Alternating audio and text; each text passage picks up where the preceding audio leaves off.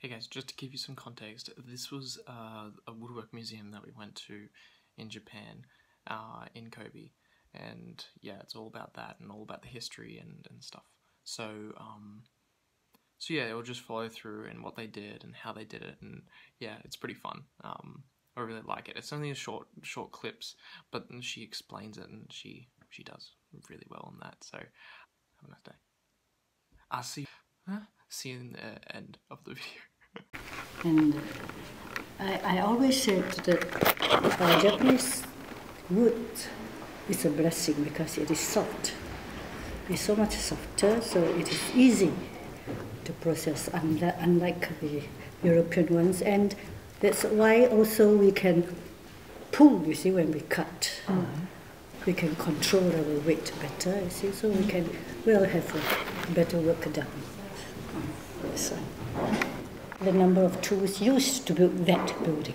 Wow. And that is our #1 World Heritage recorded. In Nara. In Nara. That's the big temple? So the big temple. The Horyuji temple.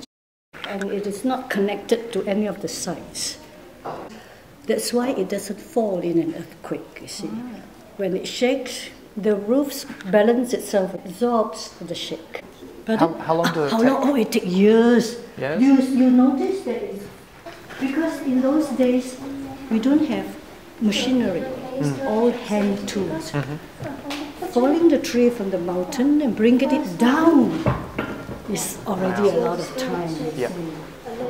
So it takes I think it takes more than 2 generations to build it. Oh my goodness. So then first of all, they have to fall the tree. Afterwards, you can see from outside. To bring the tree down from the mountain, once they can get the tree down, is half the work done. You see, that is the most difficult part. We started trading with Korea, and then they have iron materials. So we started making our iron tools with their materials. Then after that, we have our own iron materials, and we can make very good tools. The Japanese tools, the iron tools are world famous, isn't it? You remove the corners. So 4 corners into 8, and then into 16, and into 32, and so on. And then you get a roundish one. So for a round timber this size, it has to be that big. This is a good round. This crack. Because it has a core here. You see, the wood is living, so it dries by and by. So and it dries faster, so it breaks like that. So it cracks outside. But this piece doesn't crack. Why? Look carefully. So it hasn't got a core. So to get a piece of wood without a core, imagine the size the wood has to be. The tree. That means you take it from somewhere here, you see, away from the core. And that size, that means the tree has to be that big, a few hundreds of years old. Don't buy just the wood, buy the mountain. In other words, if you buy the whole mountain, they grow up in the same environment. So even if they build a house, they still remain in the same environment, so they can get on well together. That's what he said. This is the only tool he can show his skill. And they always try to make these auspicious objects. The turtle, the tortoise, this means longevity, and then the prawn also. The prawn means you live until you bend double. Oh, seriously? Wow. See, it's bent like that, isn't it? A good old age. His tool. He made his tool only for the very best carpenters. Very choosy and very stubborn. Very good. It's stubborn, eh? Yeah. Stubborn, very stubborn. There's a story about that also. He and a very good carpenter, Edo Kuma, you see. This Edo Kuma, Kuma means a bear, you see. The Edo bear, that means you can imagine his temper also, a bear. This Jotaro to make a special chisel for him. But he refused. He didn't know that. So he went to beg him for so many times. Still refused. So in the end, he pawned his toolbox just to beg him to do that. So he was touched by that, so he decided to make it for him. And the price in those days, one day's work is 50 cents.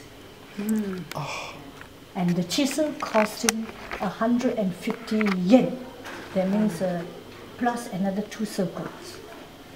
Wow. Very, very expensive. So 15,000. So, yeah. but he was so touched by him and found out that he was that good, so much so that when his son started to make his own tool, he asked this carpenter to have the first try. See, that means a very honored thing, you see, to be able to have a first try. Unfortunately, this man hasn't, the son died very young, you see, so he hasn't got an apprentice to take over. Only somebody else, some other apprentice was given one of his name, this one. This is his work, and this one. And the chisel, the Japanese chisel, you look at the back here. Oh, that is so... Wow. You notice the surface, there's a convex, you see, a dent. That means the sides fit the surface very well, it won't wobble. This one, like this, typical tool.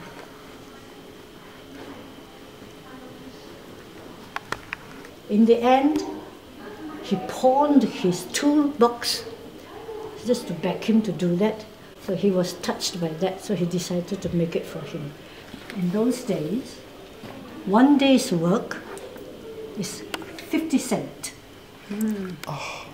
And the chisel cost him 150 yen. That means plus another 2 circles. Wow. Very, very expensive. The surface, there's a convex, you see, a dent. That means the sides fit the surface very well, it won't wobble. Thank you for watching. I hope you liked the insight and all the woodwork stuff that they did. Just a bit of stories and a bit of zest. But so yeah, if you wanna like and subscribe, all that stuff, just comment down below, see if you like it. But yeah, take care. See ya.